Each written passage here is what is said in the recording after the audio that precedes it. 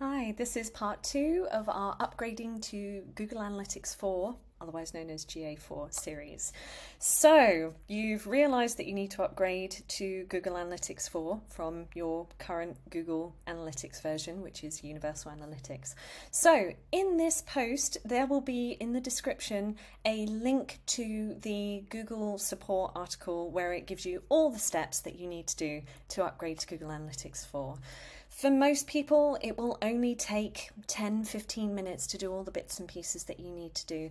And for the majority of people, you will only need step 2, possibly step 3. But I'll cover the differences between those in my next video.